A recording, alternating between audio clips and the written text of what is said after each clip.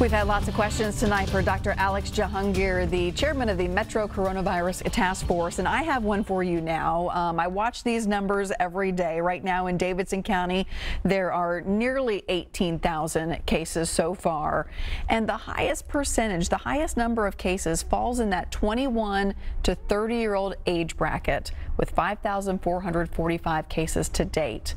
It's really astonishing because when we started this a couple of months ago now, we said really the elderly, this is so, they're going to be our most critical age range. It's been the young kids who are getting this. And when you look at what's happening on Broadway, you kind of understand why, right? Yes, in short. There's good and bad news in this. So the bad news is exactly that, is it is spreading very rampantly amongst the 20 to 30-year-old range roughly. And those individuals do things that most 20 to 30-year-olds do. They go out, they socialize and get infected. And if it was just that, honestly, it's not a big deal, because the good thing is most of those people don't get really sick. Their mortality rate is almost 0%. Now, if you look at the age range in Davidson County, that's the 65 and older, and this blows my mind every time I look at it. There's about 1,000 or so people who are 65 and older who've gotten this virus. 10% of them died. Wow. Have just died. Not gotten really sick, have died in Davidson County. So those people get it from there. As you remember earlier in the segment, and I was talking about, most people get it through household contact. So this 30-year-old goes home and hugs their 65-year-old mom or older grandmother, and they get it, they die.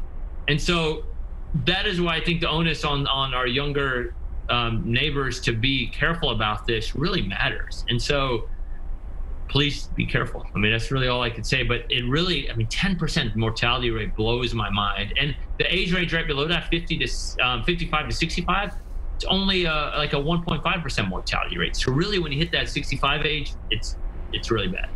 I'm sure you've mentioned this in the daily press briefings, but I think you should mention it again tomorrow. I mean, that really is mind-boggling. 10%, that's scary. That is scary. Me too. It scared me too when I saw that. Wow. Yeah. Okay, let's get back to the phone lines here. Lost a couple of people. Let's see. Christina's still on the line. Christina, go ahead with your question. Yes, my question is a concern question, because in Texas, 82 babies have passed away because of the COVID-19 under the age of 1 year old. I'm a pregnant mother, and my concern is like this. When I go to the hospital, how do I know for a fact that I'm not going to get infected by the COVID-19, or my baby won't be able to get infected by the COVID-19? That is a lot to worry about as a pregnant mama. Okay, what do you have to say to Christina, Dr. Jahangir? Yeah, there's so many things to worry about when you're pregnant. Yeah. And it's kind of wild. This is one of these things you worry about right now. Here's what I would tell you. I feel the safest when I'm in the hospital because of all the rules around how to get into a hospital, the testing that happens. Every single patient I operate on gets a COVID test.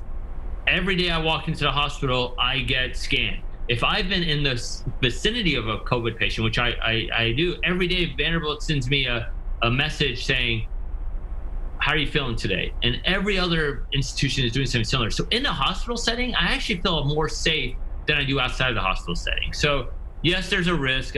Nothing's ever zero, but the health systems in our city have done a really good job at making sure you're safe as a patient. But it is scary, sure. And when you have your baby, please remember your baby's immune system is really compromised on the front end. So if you can breastfeed, get that immunity up, and then keep them away from other people for a while. So thanks. Can we talk about the positivity rate? One thing I see people talk a lot about on social media, they'll say, well, of course we're having more positive tests. More people are getting tested. And you do see giant numbers of people getting tested. Can you explain what the positivity rate is and some background on that? Yeah. So what the positivity rate is if you have 10,000 people who get tested and you have 1,000 of those people, or let's say 100 people get tested and 10 of those people are infected, your positivity rate is 10%. Okay, and that tells you have good surveillance in the community. Now, if you're increasing your test to 1,000 people, you would hope that positivity rate would drop down because you're now diluting the field. But if that, in our city where we're testing 15,000 a week now, or 20,000 a week last week, you would hope that positivity rate would head downward, or at least stay at the 10%, for God's sakes. Now we're up at like 15, 16%, which means there's even more people infected and these tests are finding them. And all that while our hospitalization rates are going up, and our mortality rate is the percentage is staying the same, but the numbers are going up, which means that there's just more infection in the city. So that's what that means. Ideally, if you test more, that positivity percentage will go down. It's not happening in our city. In fact, it's going up. Oh, I've been watching our Facebook feed as well, and this is another one that I've heard a lot on social media. It's one that my husband and I even talked about last week. It's this story, and Fred brings it up, where people say, my friend went to get tested. She sat in line. She filled out the paperwork. She sat in line for hours and then decided to leave. And 3 days later, she got her positive test results in the mail. Have you heard this one, Dr. Jahangir?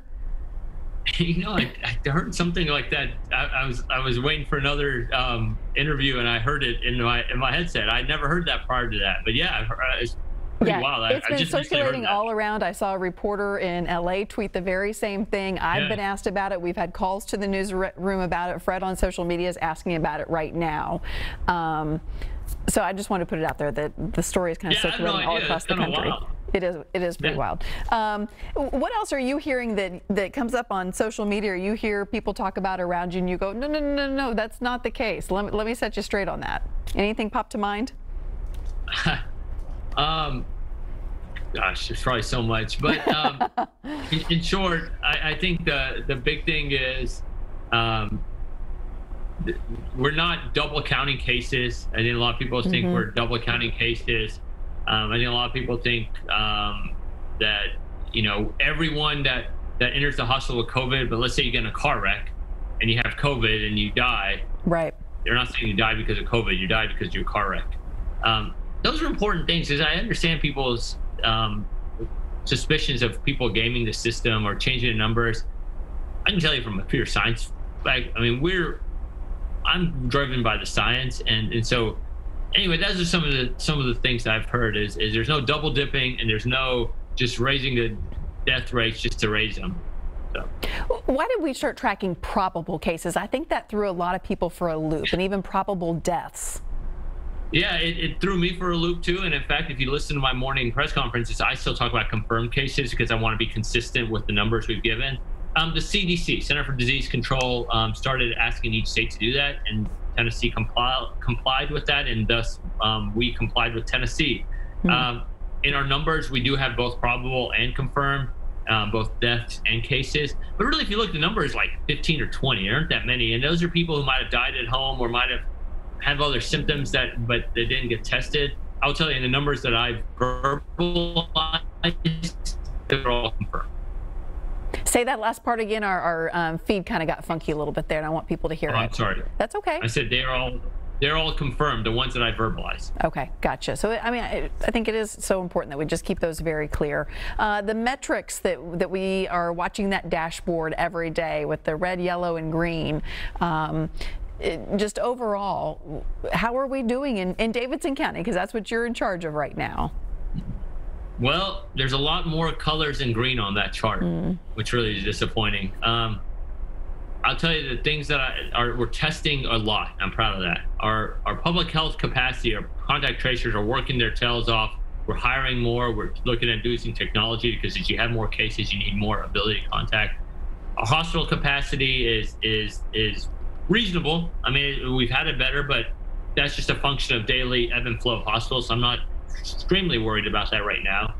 But our numbers are going up and our transmission rate's going up. So transmission rate is how many people one person infects. If you get that number at 1 or below, sooner or later that overall number of active cases will go down. But right now we're at 1.1, 1.15. Williamson County, I saw right before this, is at 1.36, which means every one person infects like almost 1.5 other people. Not good. That's not going to help us bring the numbers down. And Williamson County people come into Nashville. My parents live in Williamson County. I drive back and forth. So we have to be really careful and be really diligent about this.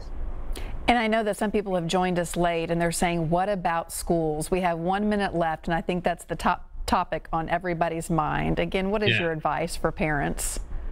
My advice is first of all, know what your school's planning. Make sure that what they're planning makes sense from a science standpoint. Most of the schools in our regions are. I think wearing masks is important. You're not going to have the same school setting you had last year. Your desk's going to be facing different. You're going to eat cafeteria different. There's not going to be assemblies, and you're not going to probably have sports. And I know that's not fun to hear, but that's probably realistic. But look at your own situation at home. Look at your child. Look at who your child interacts with when they come home, and then make the best decision for you and your family.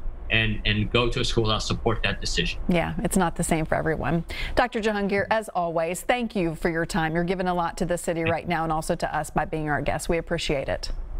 Thank you for the opportunity. All right, have a good night. And we will wrap it up right after this. Stay with us.